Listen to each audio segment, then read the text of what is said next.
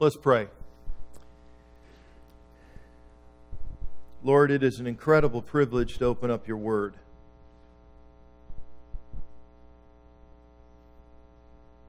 We need your help once again. We want to get it right. We want to understand your teachings. We ask that you would apply this, your word, in each of our lives. That we would grow in our love for you and in our relationship with you and our witness to the world. And so we entrust this time to you now, Jesus. It's in your name we pray. Amen.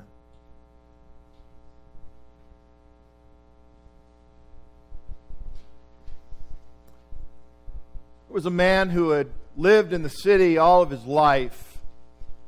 And he decided he wanted to get a cow. Let's call him Mr. Buskell.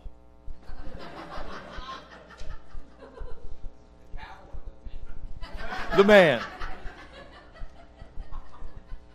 And so he goes and he buys this dairy cow. And he thinks, this is going to be great. We'll have milk whenever we want it. And after a while he goes, wait a minute, we're not getting much milk out of this cow. And so he says, what am I doing wrong? What's going on here? And so he calls a friend of his. Let's call him Mr. Amen. He says, Mr. Amen, I'm really trying to treat this cow nice. I'm trying to be friendly to this cow. I treat her really gentle when I go to milk her. And what's going on? Because she's drying up. I'm not getting any milk. Mr. Amen, he's just kind of shaking his head. You can't treat her real nice. Because what cows need is not for you just kind of whenever you need milk to go get the milk. No, you have to go out and milk the cow consistently. At least twice a day. Some people even 3 times a day. Every day you've got to milk that cow, because if you don't, it just dries up and you don't get all the milk that you should get out of that cow from the cow.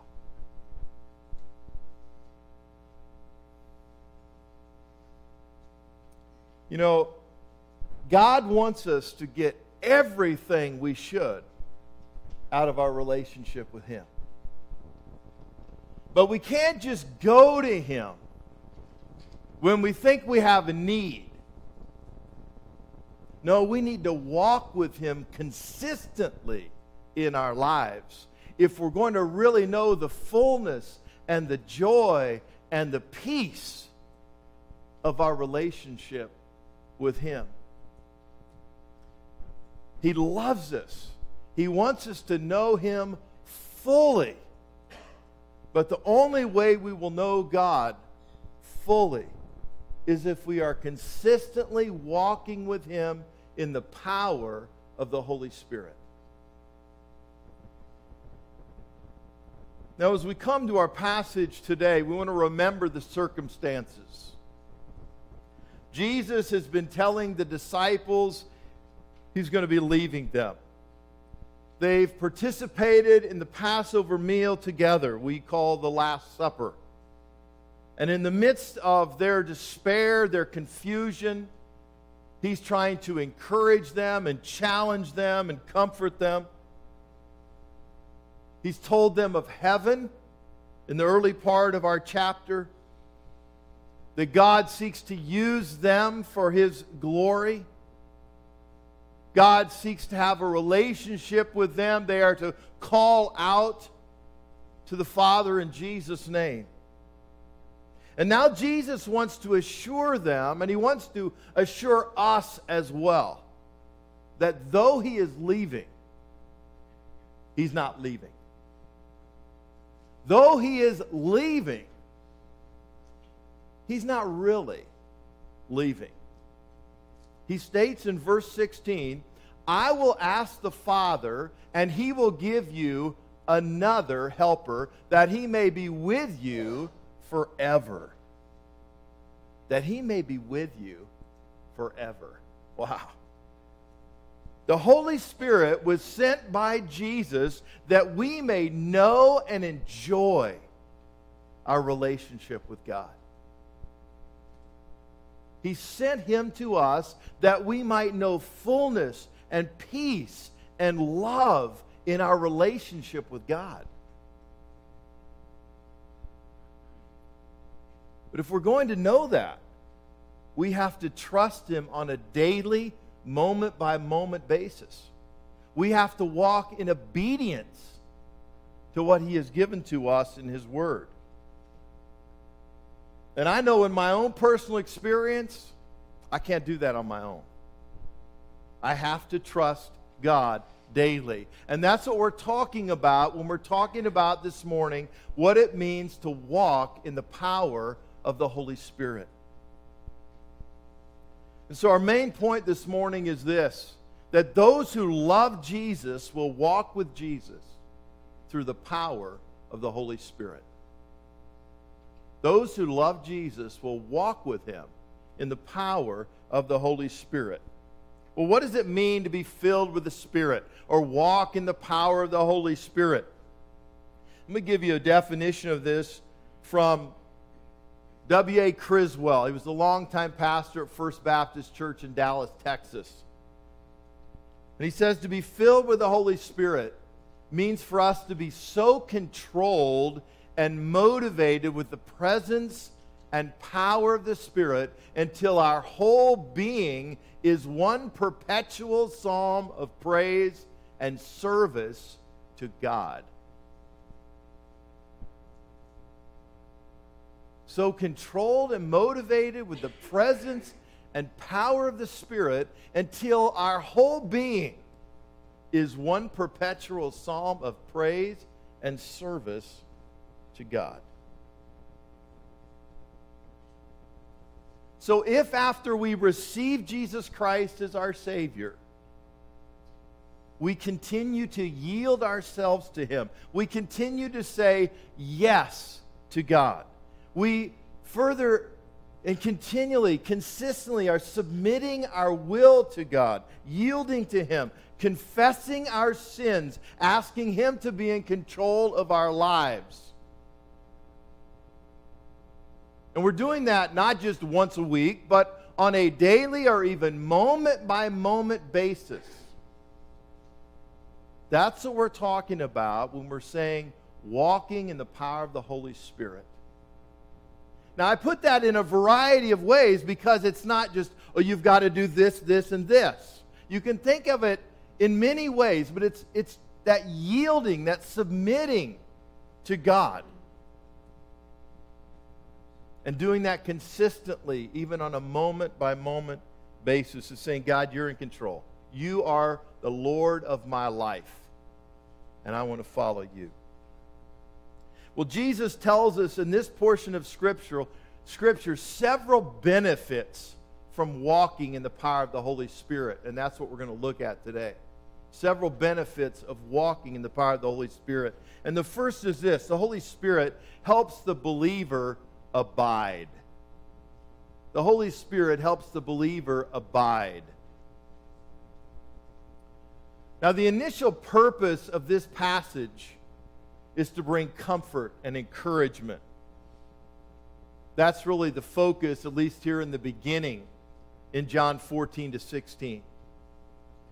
Though Jesus is leaving, he wants the disciples to know that he is going to still be with them in his presence. And it's in the presence of the Holy Spirit. And so he says again in verse 16, he will ask the Father to give another helper.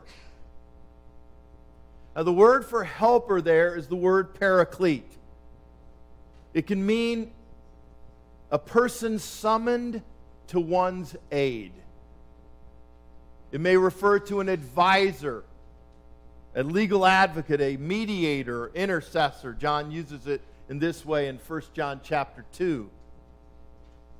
But the Spirit's function is to come alongside or dwell within us, to be our helper, our guide, to convict us, to minister to us in a variety of different ways, just as Jesus did when he was physically on earth. That's the Spirit's role in our lives today. Many of you know Kathy. My wife Kathy is a para now at Woodland Park. It's really a great example of the Spirit's role in our lives today. Because what does she do? She sits alongside a student and is there for that student. If the student has a question or needs some help or maybe needs a reminder they need to get back to work, right? Little conviction, little nudge. She's there. She's there. Sometimes she's a go-between between the student and the teacher. And she also helps the teacher and helps a variety of people in the school when they need help. The Holy Spirit is our helper when we have a need, the one who helps give us direction or reminds us we need to get back to work. We've gone off track. It's interesting to note here that Jesus asks for another helper because he was the first helper. The Holy Spirit, and you see this in different places in Scripture, even here in this passage, the Holy Spirit takes up residence with us, but he is really the representative of Jesus or the triune God in our lives. And so when we are walking in the power of the Holy Spirit, when we are yielded to him in our lives, we are enjoying fellowship with God. We are abiding with him, enjoying his presence. Now, we see in this passage that not everyone will enjoy the presence of the Holy Spirit. Only those who know Jesus as their Savior have the Holy Spirit residing within them. Verse 17, the world cannot receive because it does not see him or know him. But you know him because he abides with you and will be in you. The world doesn't receive or know the Holy Spirit. He doesn't take up residence in everyone. But he does take up residence in each person as they put their faith and trust in Jesus Christ. How comforting that is to know. If we're a believer in Jesus Christ, God lives within us in the person of the Holy Spirit. Jesus would not abandon his disciples. He has not abandoned us. Verse 18 of John 14 says, I will not leave you as orphans. You are not on your own. I will come to you. And I believe he's speaking about here when he comes at Pentecost, after his ascension, he comes in the person of the Holy Spirit, and now he is empowering the church. When we receive Jesus Christ, we receive the Holy Spirit, and we have a relationship with God. Jesus tells us in this portion of Scripture that we have fellowship with God. We are in Christ and he is in us. And so let me ask you this morning, do you know that you have the Holy Spirit within you today? Do you have a relationship with God? If you are a Christian, if you have received Jesus Christ as your Savior, the Holy Spirit resides within you. Are you yielding to him? Are you allowing him to control your life? The Holy Spirit helps the believer abide. And then secondly, the Holy Spirit helps the believer obey. Now, Jesus began this section with an emphasis on obedience. Verse 15, if you love me, you will keep my commandments. If you love me, you will keep my commandments. Boy, that raises a lot of questions, doesn't it? Am I keeping his commandments? Because if I'm not seeking to walk with Him, do I really love Him? Do I really have a relationship with Him? The greatest evidence that a person is a follower of Jesus Christ is that he or she walks in obedience to Jesus.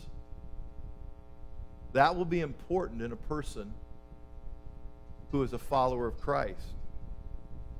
But Jesus here is not talking about some kind of Pharisaic obedience. Not a duty, an obligation. Oh, I feel so guilty if I don't do what I'm supposed to. That's not what he's talking about here. He wants us to obey his commands because of our love relationship with him. Because of all he's done for us and how much he loves us and how much he wants us to enjoy his fellowship and his peace and his joy. And we see this in John 14:21. It's almost like not a vicious triangle, but a vivacious triangle here. He who has my commandments and keeps them, he it is who loves me. And he who loves me will be loved by my Father, and I will love him and disclose myself to him. The more we love him and obey him, the more we grow in our relationship with him, and the more he manifests or shows himself to us, the more we understand and enjoy that relationship with God. The word here for disclose means to manifest or show oneself, to come to view, to make known. In other words, if we really want to know God in his glory and power and fullness and all of his love and greatness, if we really want that in our lives, we have to walk in obedience to it. As we trust and obey him, he discloses himself. We understand more who he is in his wonder and in his glory. Let me say to you today that if you're not satisfied in your relationship with God right now, it may be because you're not walking in obedience. That's a question we have to ask. If I'm not growing in my relationship with God, am I really saying, what are the commandments he's given me that I'm to follow? Am I seeking to follow those commandments? We might say, well, I go to church. I gave some money to the poor last year and to some other charities. Well, those things are good. Those things are right. We should do those things. They're necessary in our lives. But it doesn't mean that we're growing in our relationship with Jesus. Because why did we do those things? Do we come to church because we feel guilty if we don't? Because, well, I grew up going to church and my folks told me I was a bad person if I didn't go to church. Well, it's good to be at church for whatever reason you're at church. But God wants us to be at church because we want to get to know him better. Because we're thankful for what he's done for us. Because we want to submit our lives to him and yield to him and worship him for who he is.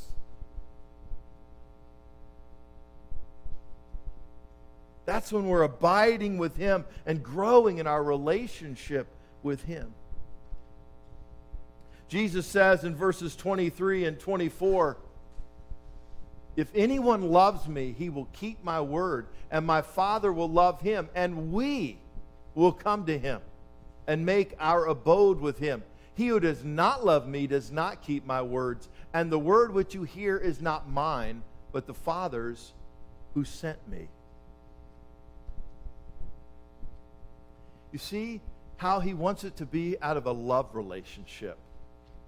That's what he's shooting for.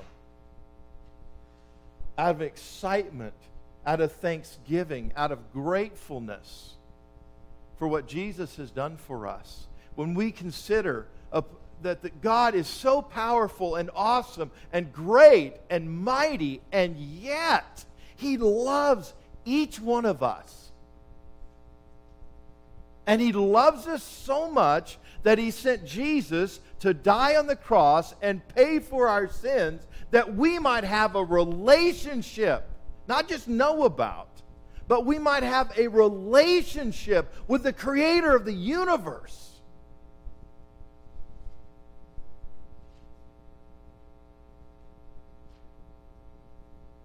That's what we're talking about here this morning. We're not talking about checking off a list of do's and don'ts. We're talking about a relationship with Almighty God based on His love for us. And because of all that He's done for us, we can love Him and enjoy that relationship. But if we're going to grow, we have to obey. It's not on our own terms. That's the way our world wants it. I'll believe in God if I get to do what I want to do. And then when I have a need, when I have a problem in my life, I'll call out to God. And if He doesn't answer the way I want Him to answer, then I'll go try something else. No, if we're going to experience the fullness of a relationship with Him, we have to walk in obedience to Him. We have to get up and milk that cow even when we don't feel like it, right? It's that consistent, daily, moment by moment, walking in the Spirit, submitting our lives to Him, walking in obedience that Jesus is talking about here. Author Andrew Murray writes, he says, if we do not keep His way, our waiting on Him can bring no blessing. The surrender to a full obedience to all His will is the secret of full access to all the blessings of His fellowship.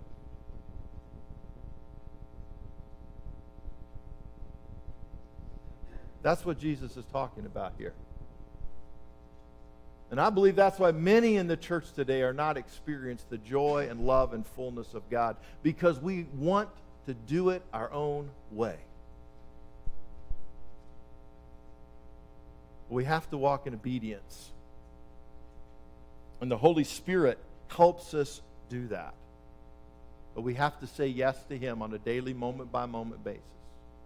The Holy Spirit helps the believer abide, helps the believer obey. And third, the Holy Spirit helps the believer know the truth.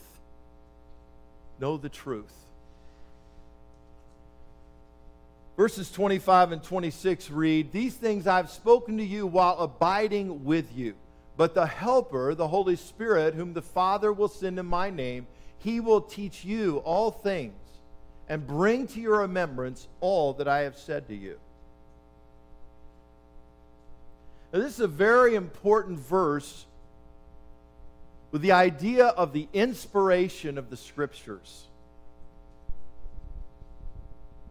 Because what Jesus is saying here, He's speaking directly to the disciples and saying, one of the roles of the Holy Spirit for you guys is He's going to bring to your mind and your heart what I said. And it's by His power, under His inspiration, that you're going to be able to write those things down. That's what He's talking about. The Holy Spirit enabled the authors to pen the Scriptures. Remember, they're not understanding everything right now. They don't get it. But when the Holy Spirit comes, He will inspire them. We talk about the inspiration of the Holy Scriptures. The Holy Spirit will enable them to be able to write the New Testament. We read about this in other places in the Bible. Paul states this when he says in 2 Timothy 3:16, all Scripture is inspired by God.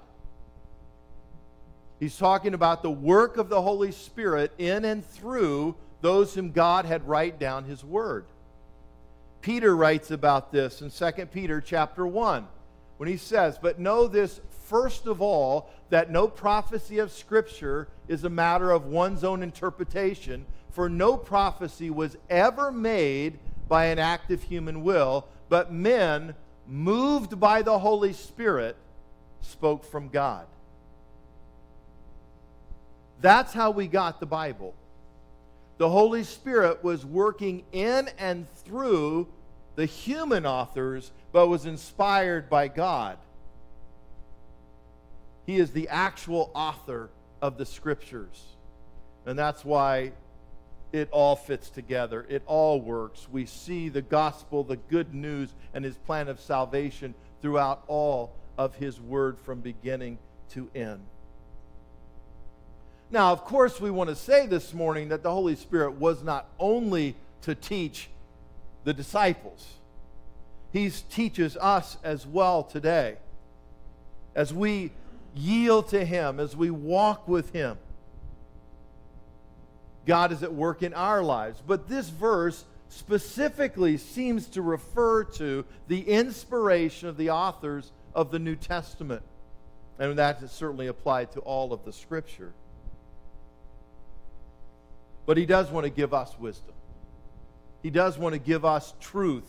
And we've seen this already in our passage back in verse 17. Because the Holy Spirit is called the Spirit of truth. The Spirit of truth. Christians are to be people of the truth.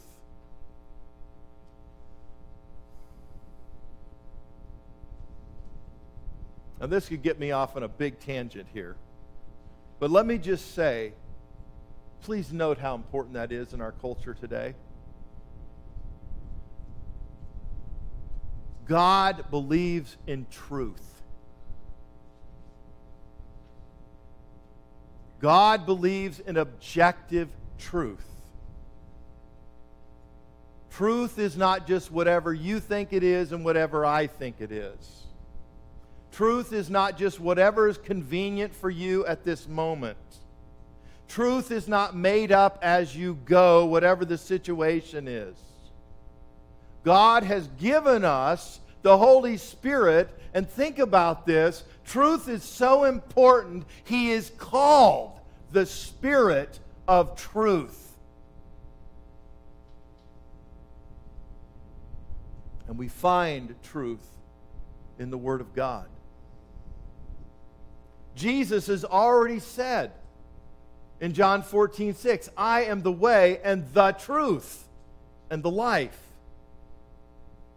In John 4:24, Jesus tells the woman at the well, God is spirit, and those who worship Him must worship Him in spirit and in truth.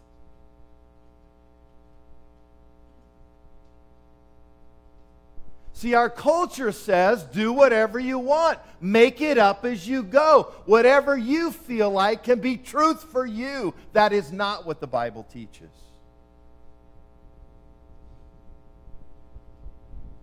His Word is truth. And if we're going to grow in our relationship with God, if we're going to experience Him on that daily basis, if we're going to walk in Him, we have to submit our lives to His truth, His commands in our lives. And to know the truth, what do you have to do? You have to get into the Word. And say, how does God want me to live my life?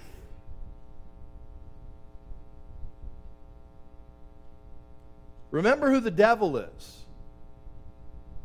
John 8:44 reminds us when Jesus says, you have your father the devil, and you want to do the desires of your father. He was a murderer from the beginning and does not stand in the truth, because there is no truth in him. What does our world say today? There is no such thing as objective truth. I wonder who's behind that.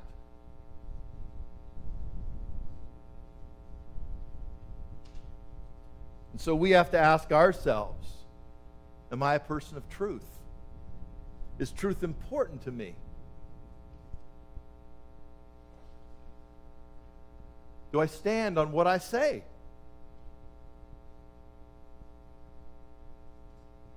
Am I like the politicians who make a promise or a pledge and then say, oh, it didn't matter because the circumstances have changed. Now things are different. I don't have to do what I said I'd do. Christians are to live in the truth, walking in the power of the Holy Spirit, studying the Word of God and living it out.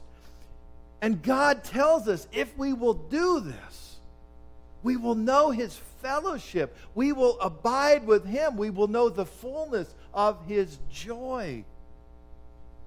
He will give us understanding of how we are to live our lives. And therefore, we will glorify His name. But we have to know the truth and walk in it. And the only way we can do that is if we abide in the Holy Spirit, walk with Him. The Holy Spirit helps the believer abide, obey, know truth, and then finally, the Holy Spirit helps the believer have peace. Have peace. In verse 27, we come back to what Jesus originally said in verse 1 in this chapter. John 14:27 states, "Peace I leave with you. My peace I give to you. Not as the world gives do I give to you. Do not let your heart be troubled." He said that in verse 1. Do not let your heart be troubled, nor let it be fearful. I know I'm telling you I'm leaving, but I'm really not leaving. You don't have to worry. You don't have to fret. I'm sending you the Spirit, and He is a Spirit who will bring you peace. Not a peace of this world that's fleeting, a peace that can withstand any circumstance you have to face, because I am with you. That's what Jesus is saying. We don't have to fear anything today, because we can remember He is Emmanuel. He is God with us. Whatever we face, He is here. We can know His peace because we have the presence of the Holy Spirit in our lives. Now, many of us here this morning, at one time or another in our lives, have experienced that. It's kind of amazing, isn't it? We're facing something. We lift it up to the Lord, and the circumstances haven't really changed. But God's changed us. He gives us that peace which surpasses all comprehension. Well, the disciples weren't getting it. They still didn't understand what was going on. Jesus wanted them to understand and why He needed to leave. And again, as we've talked about before, you can almost sense see a sense of frustration here with Jesus. He says to them, if you really understood what was happening here, and if you really loved me, you would be excited about me leaving. You would rejoice that I'm going. Because I said I go back to the Father. And at the end of this verse, He says something that kind of, we stop and pause and say, wait a minute, what did He just say? Because He says at the end of this verse, for the Father is greater than I. Now, some have taken this statement by Jesus and use it to explode the idea that Jesus is God. Because how could He be part of the triune God, part of the Trinity, and say that the Father is greater than I?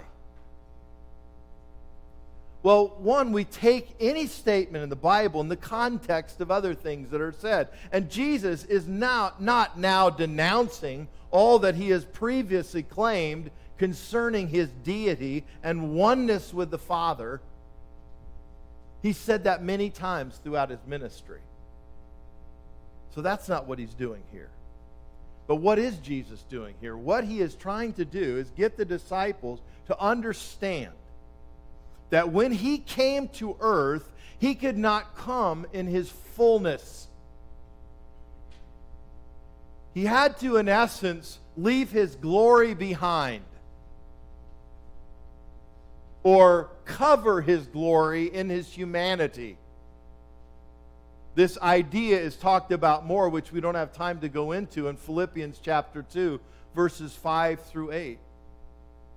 When Jesus physically came to this earth, he was in a different fullness than when he was in heaven. And so what Jesus is reminding them or telling them is he gets to go back to his Father and sit at the right hand of the Father to know the fullness of his glory. Nothing will need to be hidden when he goes back to heaven. He had to hide part of his glory when he came to earth because we wouldn't have been able to handle it. And so if the disciples would understand that, they'd say, yeah, Jesus, you were so humble to come and be with us and take on flesh. Go back to where you deserve to be. But they're not getting it. And he tries to give them more peace and understanding. He wants them to understand that this isn't something that God is making up as he goes. It's all part of his plan. And he's telling them about it even before it happens. So it'll help them in the future believe in who he is and what he's doing. But now it's time to stop talking. Because what needs to happen is about to happen. Satan, the one who has great power in this world, sometimes we forget that. He does have great power. Is about to begin specifically his scheme against Jesus. But Jesus will carry out the Father's plan and go to the cross to pay for the sins of the world. Well, the disciples still don't get it. They still don't fully understand. They're going to forsake and desert Jesus in his greatest time of need. They flee from him. But after his death, after his resurrection, and after his ascension, the Holy Spirit will come. And they'll understand. They'll get it. And they will have that peace that Jesus wanted them to know and have. Do you have that peace today? Do you have that peace in your life? Because you get it? Not that you understand every detail of theology, but that you say, yes, Lord, I understand your plan, and I have received you as my Savior, and I know that though I may not understand all of theology, though I may not understand every detail of what's going on in my life right now, I trust you because I believe in your love and I believe in your sovereignty. And I know you have a plan, and I'm part of it.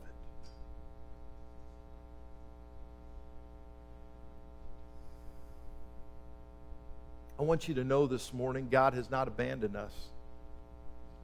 Sometimes in our culture it feels like it, doesn't it? But he does have a plan. I want you to know this morning, whatever you're going through in your life right now, whatever questions, whatever doubts, whatever concerns, whatever struggles, God loves you so much. He cares about you. But if you're going to really know his fullness, his joy, his peace, even in the midst of hard times, you have to yield to him. The first step is receiving Jesus Christ as your Savior, is saying yes to him. That first time, saying, yes, Lord Jesus, I believe that you died on the cross to pay for my sins. I'm not worthy of that. I'm certainly not. But I thank you that you love me. And through your death on the cross, you paid for my sins so I could have a relationship with God. And so I receive you, Lord Jesus, as my Savior. That's the first step. But then all of us have to daily, on that moment-by-moment basis, yield to Him. Not when it just feels like, oh, I've got a problem, I better cry out to God. But regularly, daily, moment by moment, walking in the power of His Holy Spirit. Because as we do that, then we will abide. And we will learn how to obey. And we will walk in His truth and enjoy that relationship with Him that gives us peace no matter what in our lives. There are so many benefits for us right now in walking in the power of the Holy Spirit. Will we yield to Him? Let's pray.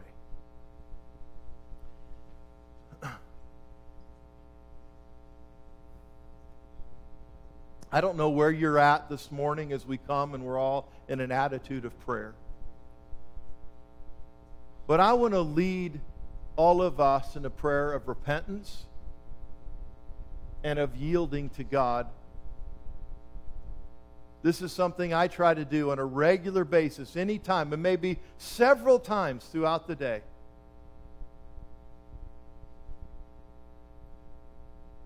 Lord Jesus, I thank you so much for dying on the cross for me. I thank you that you love me so much. And you want me to have a vital relationship with you. And I'm sorry, Lord, because I've sinned.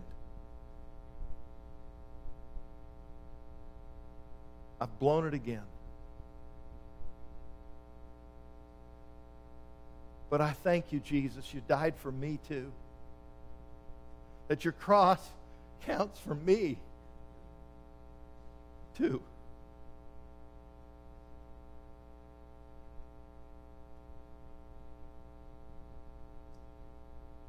So I turn from my sins, Lord.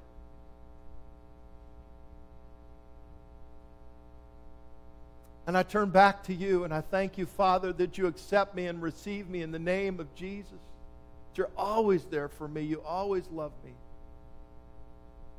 And I ask that you fill me, Holy Spirit, fill me, that you would be in control of my life, and I would continue to walk with you and know your joy and peace and love and forgiveness. Thank you so much for that.